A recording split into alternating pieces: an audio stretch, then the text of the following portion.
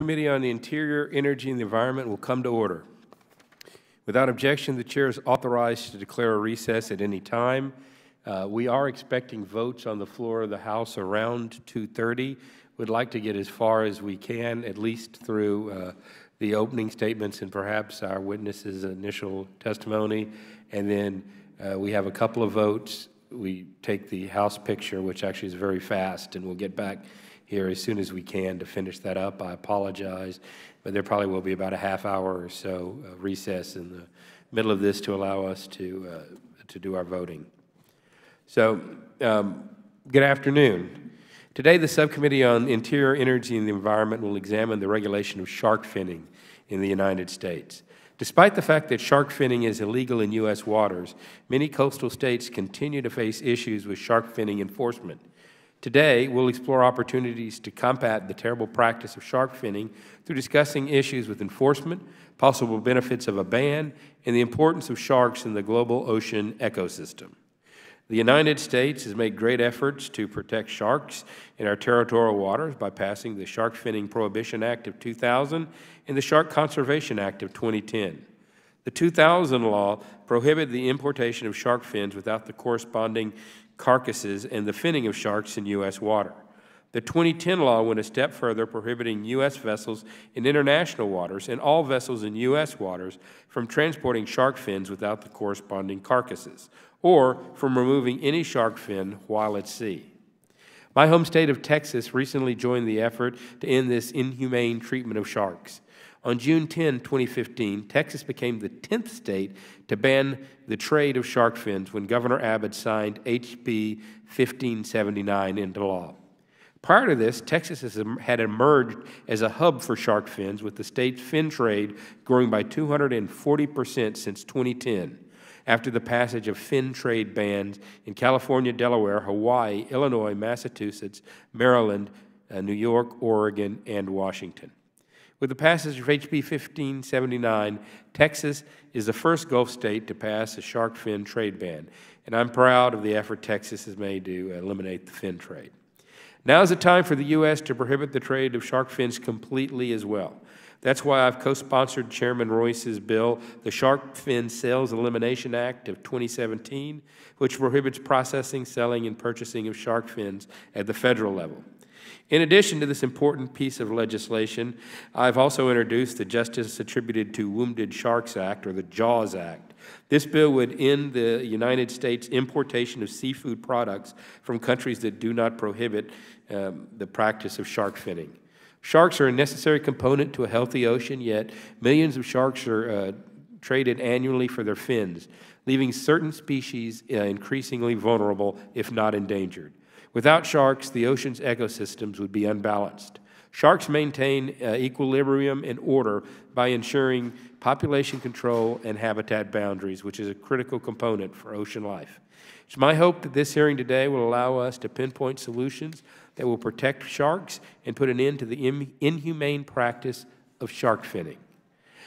I'll now recognize the ranking member of the subcommittee, Ms. Plaskett, from the Virgin Islands, for her opening statement. Ms. Plaskett, you're recognized for 5 minutes. Thank you, Mr. Chairman, for holding this hearing. We can all agree that sharks play an invaluable role in our ecosystem. I believe we can also agree that this is concerning that the shark population continues to decline. We as Americans and citizens of this world can do more to stop this decline. However, what I cannot agree on is the need for a hearing on shark finning today instead of a hearing on the ongoing humanitarian crisis in the U.S. Virgin Islands. Mr. Chairman, most of my constituents remain in the dark because utility service has not been reestablished since Hurricanes Irma and Maria. According to reporting by the Miami Herald, 2 months after Hurricane Irma and 1 month after Hurricane Maria, and I quote, less than a third of the St. Thomas residents, 16% of the St. Croix customers, which is where I live, and hardly anyone on St. John has power. Unlike Florida and Texas, normal life has not resumed in the U.S. Virgin Islands. There are children who still do not have a school to go to.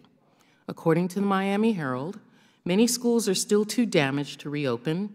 Others are destroyed, are still in use as shelters. Limited curfews are still in effect. The curfew was lifted a day ago, but the schools are still closed in many instances. I am very concerned about the likelihood of many Virgin Islands residents who depend on tourism for their income. On September 29th, Ranking Member Cummings and I requested that Chairman Gowdy hold an emergency hearing on the humanitarian crisis caused by the hurricanes in the U.S. Virgin Islands and Puerto Rico. Chairman Gowdy declined this request and held member-only briefings with FEMA, the Department of Defense, the Department of Homeland Security, and the Department of Health and Human Services. I'm grateful for those briefings, but that is not a hearing, and it would have been nice if I had been consulting as to the time of those briefings, since in more than one instance I was traveling back to the ravaged Virgin Islands. Although the daily experiences of my constituents would have been highly relevant, 2 of these briefings were scheduled at times when I was traveling. It is long past the time for the Committee on Oversight and Government Reform to conduct oversight hearings on the slow and ineffective response to the devastation. I know that our president has said that it's a 10 out of 10, but living on the islands, I do not feel that. Caused by the hurricanes in the U.S. territories of Puerto Rico and the U.S. Virgin Islands. With all due respect to this chairman, Chairman Farenthold, the witnesses, and the many people who, like me, care deeply about the survival of sharks in our ecosystem. We have many in the Caribbean and throughout our island. It is offensive that we are holding a hearing on this subject at a time when the U.S. Virgin Islands does not have one fully functioning hospital. Mr. Chairman, there is no better time to reach across the aisle than this.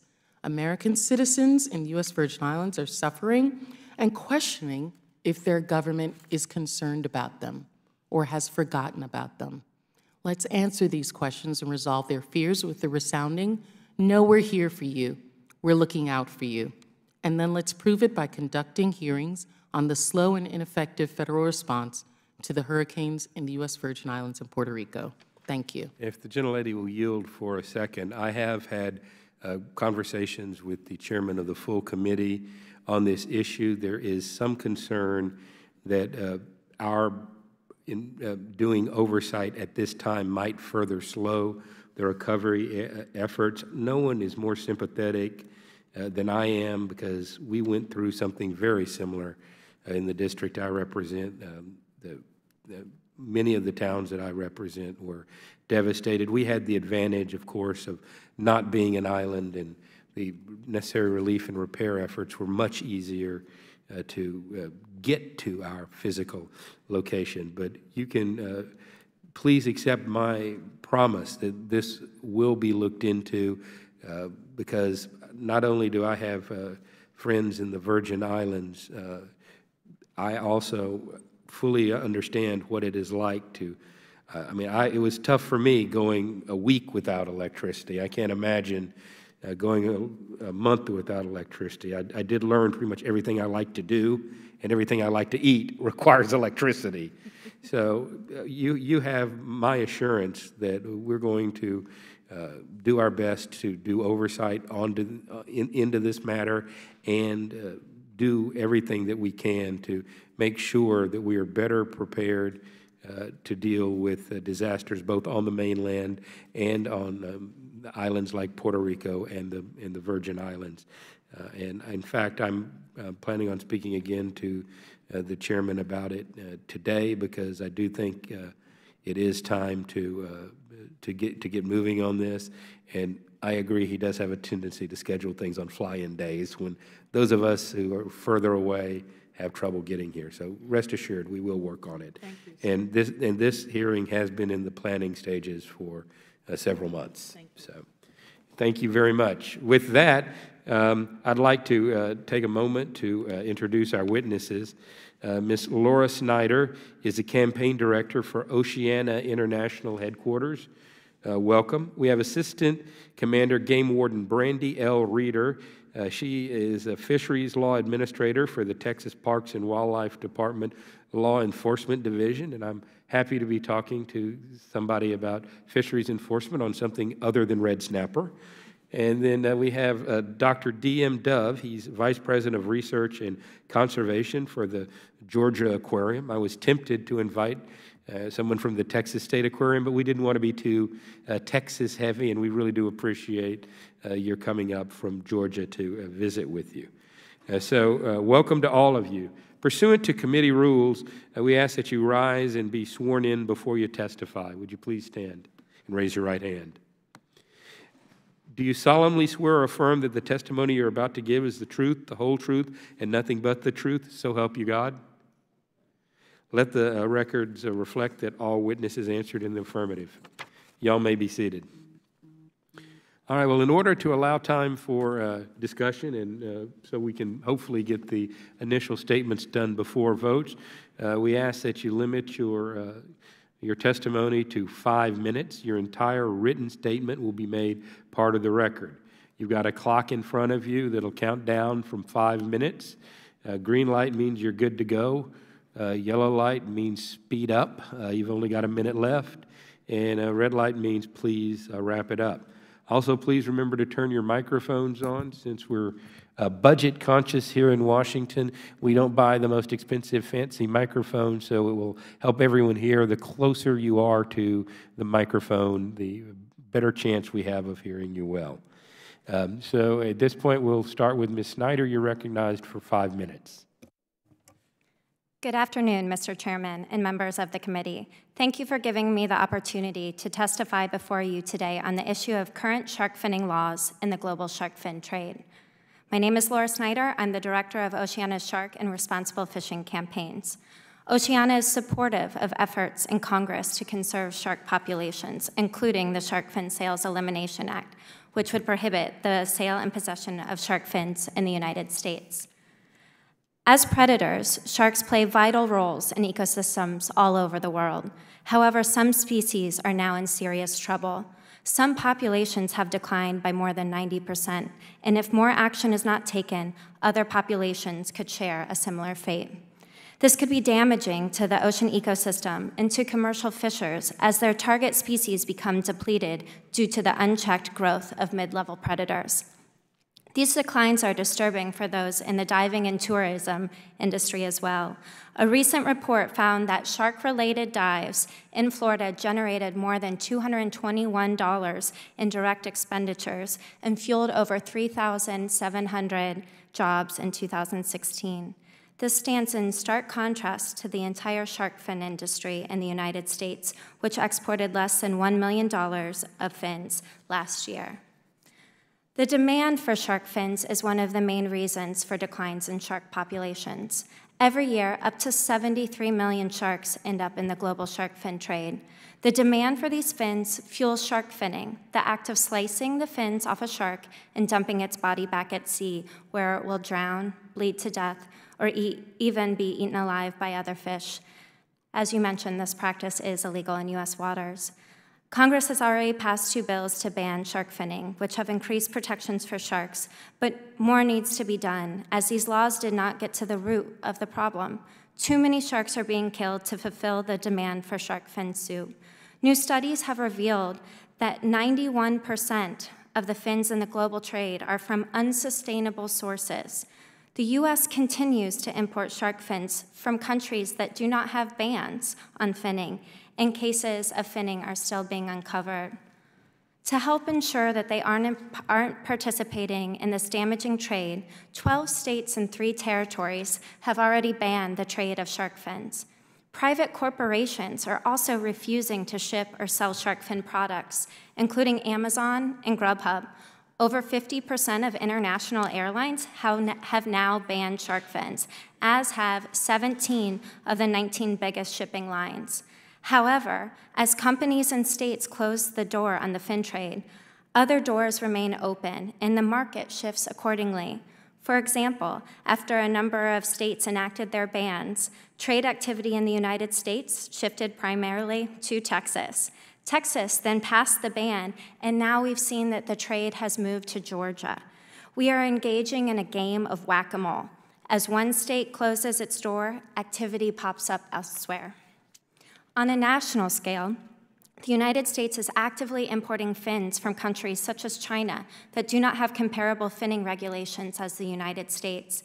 In addition, it's unclear how many fins are coming into this country. According to a report by the Food and Agricultural Organization, other countries report sending 7 times as many shark fins as the U.S. reported receiving. Even more disturbing, according to NOAA's database, fins are still being imported and exported from some states that have bans on buying and selling and transporting and possession of shark fins. Congress has made its stance clear on this issue, and yet we still are creating economic incentive for the act to continue. Fins from fin sharks, even likely including fins from sharks that are threatened or endangered, are being bought and sold in the United States. Additionally, previous laws did not address the main problem. Too many sharks are being killed, in large part due to the demand for their fins. But this is a solvable problem. A national ban, like the Shark Fin Sales Elimination Act, would solve many of these issues.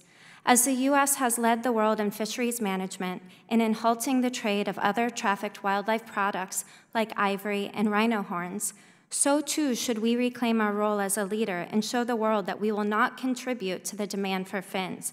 We should not participate in the trade of a product that hurts shark populations, especially given the fact that sharks are critical to maintaining healthy and abundant oceans. Thank you. Thank you. Assistant Commander Reeder, you're recognized for 5 minutes. Good afternoon, Chairman Farenthold, members of the subcommittee. My name is Brandy Reeder, and I'm an Assistant Commander Game Warden and the Fisheries Law Administrator for the Texas Parks and Wildlife Law Enforcement Division. I want to thank you for the opportunity to speak with you today about this very important topic.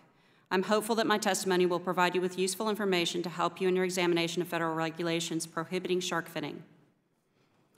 The Texas Parks and Wildlife Department is the state agency primarily responsible for management of native species and enforcement of statutes and regulations promulgated to ensure protection of the state's natural resources. We work closely with the U.S. Coast Guard, NOAA, Office of Law Enforcement, U.S. Fish and Wildlife and Border Patrol to ensure state and federal fishery priorities are addressed. Texas has 376 miles of coastline and approximately 4 million surface acres of saltwater that we're responsible for managing. Coastal Fisheries Creel surveys and the commercial trip ticket data program supplied in my written testimony, it is evident that the shark fishery in Texas is minimal.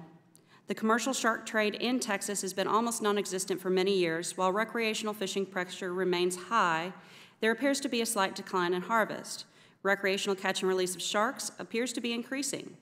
The practice of shark finning has only been observed in limited instances over the course of the last 10 years. As you are obviously aware of the passage of Representative Lucio III's House Bill 1579, I won't go too far into how that was built. However, I will say that it was a comprehensive piece of legislation that was proactively put in place to combat shark finning in Texas.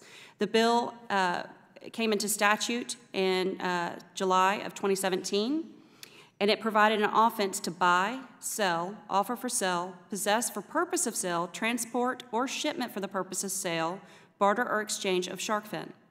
It provides a Class B misdemeanor with enhanced penalties to a Class A misdemeanor, which puts in place potentially up to a $4,000 fine and up to 1 year of jail. This is a very aggressive penalty and will help serve as a deterrent to the behavior.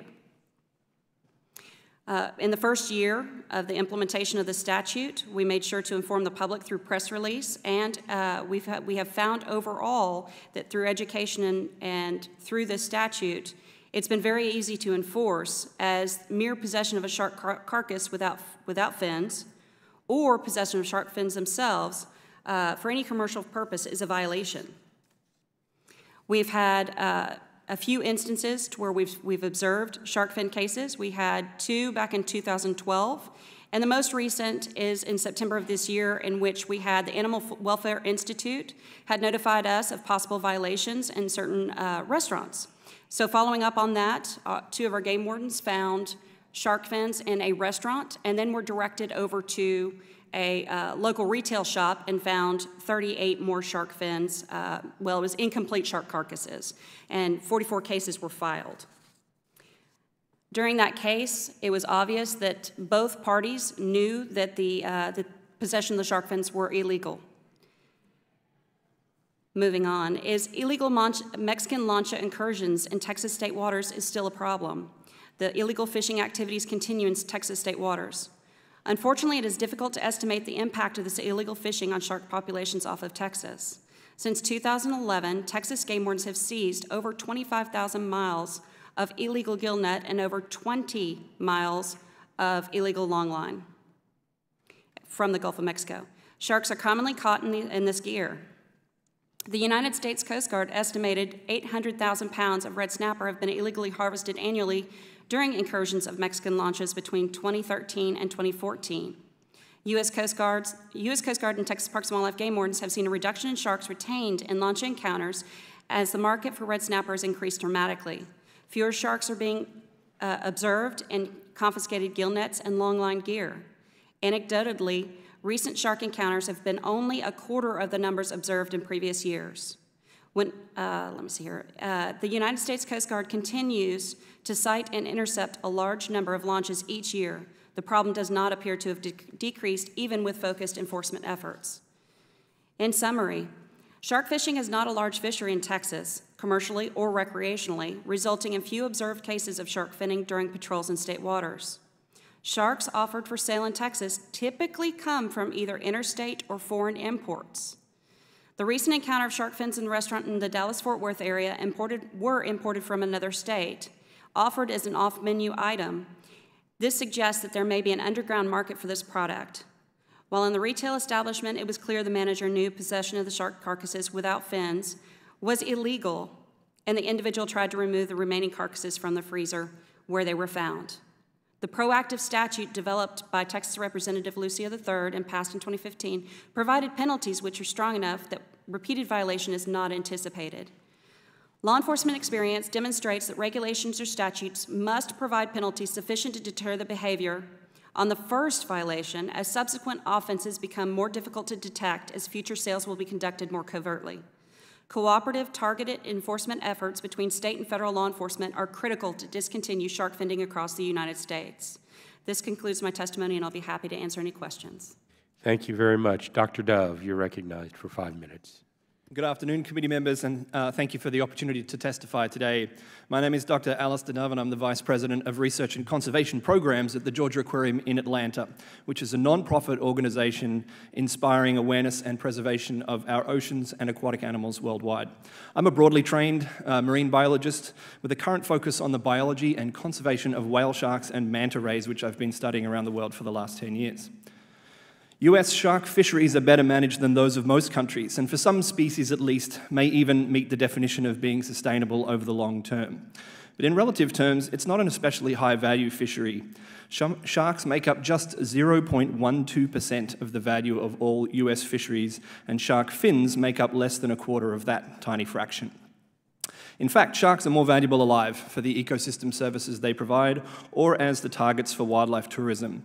A recent analysis from Oceana showed that 1 in 5 scuba diving trips in Florida was specifically targeted at sharks, and together these provided $126 million worth of value to the economy and supported over 3,800 jobs in Florida alone. That's 19 times more than the combined value of all commercial shark landings in the United States. But given the expertise of some of my fellow witnesses, I think I'd like to focus my comments more on the importance of sharks for a healthy marine ecosystem. We need a healthy ocean because it provides half of the oxygen we breathe. Literally every second breath you're taking today was provided by the ocean. Protein for billions of people every day, a buffer against climate change, and the greatest repository of undiscovered medicines on the planet, as well as a means to conduct more than 90% of international commerce through shipping. And a healthy ocean needs healthy shark populations. There are nearly 500 species of sharks, so it's important not to overgeneralize their biology or to imagine that every shark looks like a great white, a tiger, or a hammerhead. There are sharks that are as small as 6 inches when they're fully grown, and the 2 largest species, the basking shark and the whale shark, are not toothy predators, but peaceful, filter-feeding giants, ostensibly more similar to whales than their toothier relatives. Many species of sharks are drab, deep-sea species that feed on small invertebrates near the bottom, and many of these species are poorly known to science. It's important to recognize that new species of sharks are still being discovered on a regular basis. But with regard to the more familiar types, an ocean without large predatory sharks is like a sky without eagles or the Serengeti without lions. Science has repeatedly shown us that removal of these top-level sharks can cause a domino effect with significant impacts on the rest of the food web in a process that scientists call a trophic cascade. This appears especially to be the case on coral reefs, where sharks are often the top-level predators, but also the second-tier predators like the smaller grey reef sharks, black-tip sharks, white-tip sharks, and things like that. Many marine biologists will tell you a handy rule of thumb about the health of ocean ecosystems is that if you go scuba diving and you don't see a shark, there is a problem. And conversely, the richest and most productive ecosystems the world over are those with vibrant shark populations. I've been lucky enough to witness this firsthand in the Galapagos Marine Reserve at a place called Darwin's Arch, which is home to enormous schools of tuna and jacks and other pelagic and reef fishes. But it's also home to healthy populations of Galapagos sharks, silky sharks, blacktip sharks, the largest whale sharks in the world, and schools of scalloped hammerhead sharks too numerous to count. According to one published study, Darwin's Arch may have the highest shark density anywhere in the world, and yet it's overflowing with other types of marine life as well. It seems counterintuitive in some way, but nonetheless it's true.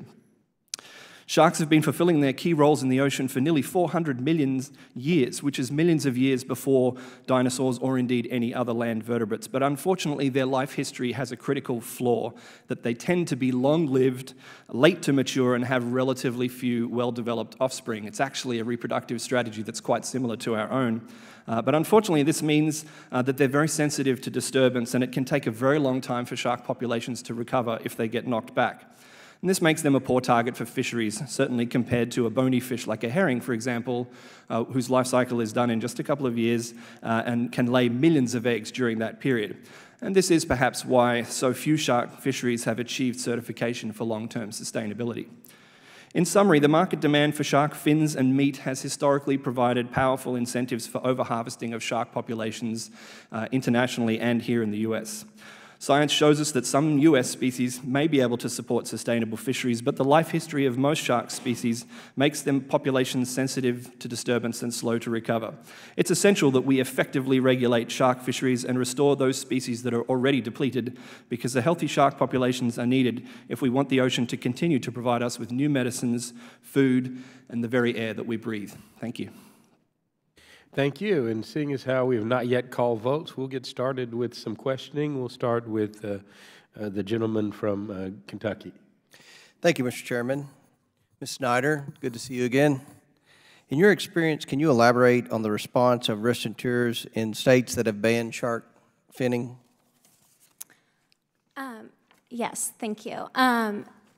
So in California was one of the first states to pass a ban, during that there was some pushback from some of the restaurant community. But as more and more states pass bans, we saw that we didn't see it as much. And you know, there's been a lot of really amazing efforts done by groups like Wild Aid and Yao Ming of raising awareness of these issues. So I would say back, a few years ago that we saw a response, but we haven't been hearing anything lately. Okay. Ms. Reeder, there have been reported issues with Mexican fishermen illegally sharking in Texas waters. What has Texas law enforcement done to attempt to combat this practice? Thank you. We work in cooperation with the U.S. Coast Guard. We've made targeted enforcement through our border operations. And we put focused effort on the border to try and limit and deter these incursions. Dr. Dove, do you feel that sustainable shark fisheries is a potential solution to the problem? Why or why not? So it's important that we separate the issues of sustainable shark fisheries for meat and fisheries that are related specifically to the fin trade. I think it's important that we probably discourage the fin trade in any form, but it is possible, according to fishery scientists, that some shark species can be fished sustainably, species like the spiny dogfish on the east coast of the United States. So it's always important when we talk about this question to separate the issues of fishing for fins and fishing for meat. And I think in the case of fins, It's losing popularity in China. The consumption is down about 80% since 2014. So I think it's time to let this practice go and for the United States to take a lead role in setting an example to not encourage that behavior to persist anymore. Okay. Well, thank you, Mr. Chairman. I yield my time back. Thank you very much. We'll now recognize the ranking member, the gentlelady from the U.S. Virgin Islands, for 5 minutes. Thank you, Mr. Chairman. Dr. Dove and Ms. Snyder, I wanted to ask you with regard to climate change. Do you agree that climate change, or do you believe that climate change has caused the warming of our oceans?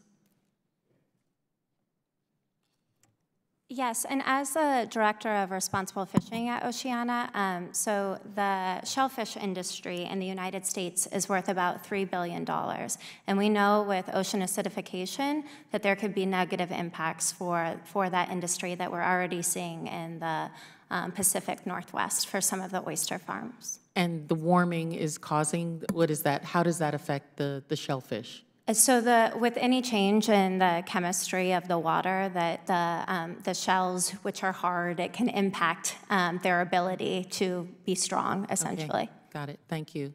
Dr. Dove? Yes, we know since the beginning of the Industrial Revolution that the ocean has absorbed more than 25% of the additional carbon dioxide emissions and almost 90% of the heat. So the ocean's been doing us a huge favor for a very long time in absorbing a lot of these emissions. But the scientific consensus is clear that climate change is a real thing. And I think most scientists have moved on these days to addressing what is the severity of the impact going to be and what steps can we take to ameliorate those impacts to minimize the effect on society. So in the amelioration of that and what can be done, you talked about healthy oceans as a buffer. Could you elaborate on that? So healthy oceans have a number of different perspectives. We would love to see oceans that are abundant, producing plenty of food and medicines and other ecosystem services like that. But they provide other intangible services too, including the protection of coastlines from storms that would, which I don't need to tell you anything about that. Sure. And so that's a very important service that we get from the ocean, and it's directly and intimately tied to the relationship between carbon pollution and the warming and acidification of oceans. When you talk about that, I know in the Virgin Islands in particular, our coral reefs are really important to keeping sharks and as well as, regulating the amount of waves that come into the general vicinity of our beaches. And the coral's health really has a lot to do with the warming of the ocean. Dr. Dove and Ms. Snyder, could you each briefly describe for us the effect of climate change in the form of warming on sharks and other aquatic life besides shellfish?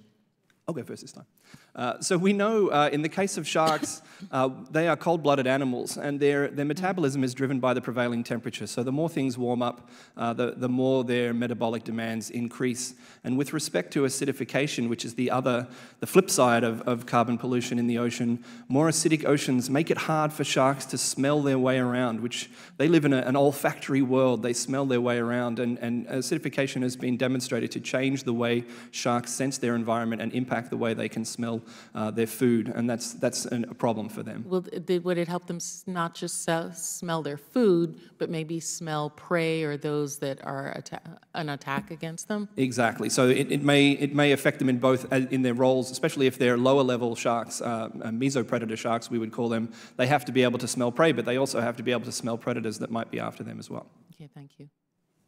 Ms. Schneider? Yes, I'll just add that in some of the studies, they did show that the sharks were more lethargic. And then there was also a study that looked at the taking away of so many sharks and how that it could potentially impact populations that eat seagrass. And seagrass is, very good at capturing carbon. And so when you remove too many sharks and that next level booms, that there are impacts on the amounts of CO2 released from that. In fact, I think the study said that it was equal to all the cars in Australia. Good, great. And could you tell us what could we be doing as legislators to combat this and to assist? Well, again, from the fisheries perspective, we do know that with changing ocean temperatures that some fish stocks are shifting. So I think as we're thinking about how to manage our fishery stocks, we need to be taking that into account and dedicating science to seeing where are the fish moving and how can we better manage those populations. Okay, Dr. Dove? Yeah, I think it's important as we go forward that we fill some of the knowledge gaps that we have about the impact of climate change. It's one of the most active areas of research right now. So how would we as legislators facilitate that for you? So through support of basic science research through the National Science Foundation and NOAA and other agencies that provide funding for basic research across the country that can help answer some of those questions. Thank you. Perfect. My time is up. I yield back. You hit that right on the mark. I should be so lucky. Well, we may finish this before the vote, so we appreciate it. But I do have a couple of questions, and we'll start with Dr. Dove, and we'll let Ms. Snyder weigh in on this. The shark finning trade is basically takes the fin because it's the most valuable piece of the shark for whatever properties people believe it has. The shark finning legislation typically prevents finning the shark and just taking the fin. And I think Ms. Reeder testified that they did have the whole shark in the restaurant that they busted in the Dallas-Fort Worth area. Is shark meat a desirable fish for serving in a restaurant or for human consumption? And why yes, why no? Well, the values of the U.S. shark fishery, the U.S. fishery landings in total would argue not. I mean, you can look at the total value of shark fisheries in the United States at about $6.6 million in 2015 and compare that to crab, which is $678 million, more than 100 times more than the shark fishery. So I think people vote with their taste buds a little bit, and they'll tell you that those relative values will tell you about what are the most valued fisheries. That's not to say there isn't a place for shark or even a place for sustainably harvested shark. It's just so difficult to thread the needle on shark fin and make that worth doing. The market value simply isn't there, if you ask me. So. Ms. Snyder, did you want to weigh in on that? Yeah, I just think it's important to note when you look at the most popular species in the Hong Kong fin trade, you look at those specific 14 species, and over 70% of them are at high risk or very high risk of extinction. So as Dr. Dove mentioned, there's around 500 species of sharks. So when you look at the ones that are the most popular, a number of them are in serious trouble. So as a sportsman, I've always been taught to you eat what you shoot, you eat what you catch. And so in Hong Kong, they're only selling the fins. They're not selling the rest of the shark because they consider there to be little economic value there. Is that correct? I don't know that you could say that there's no shark meat there, but a bowl of shark fin soup can go for over $100. And so, that's higher than Washington, D.C. prices for food. Yes, it is. But you also can look for the hammerhead. So a number of hammerhead species are, face serious declines and are listed under international agreements of needing additional protection. And you look at the price, even in the Gulf of Mexico, that a price per pound for the meat compared to the price per pound for the fin. So the meat goes for 25 cents. And then the fin can go for over $16 per pound, the ex-vessel price. All right, Ms. Reeder, you do enforcement in Texas. Do you see a lot of recreational fishermen actually keeping their shark, or is it more of a catch and release sport? Do you have any numbers on that? We don't have numbers on whether they are retained or whether they're done in caught and release. The thing is that overall the fishery itself is not very large on the recreational end. We do have plenty of recreational fishermen who really love that sport and are avid about it, which is why I believe that we have seen more catch and release of sharks.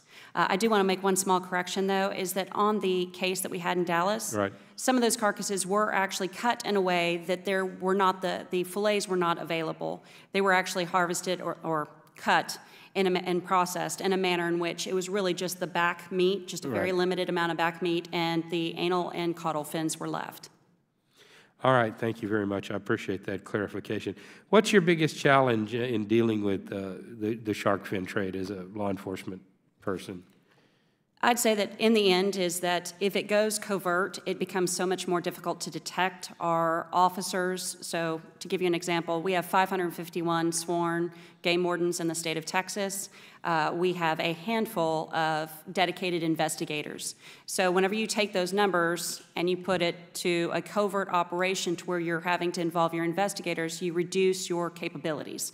So you reduce your effectiveness. So as this, as we deploy more efforts to detect and deter this behavior, if it goes to a more covert and underground market, it's going to be more difficult to combat. And that's why you're an advocate of strong penalties for a first offense. Is that correct? Absolutely.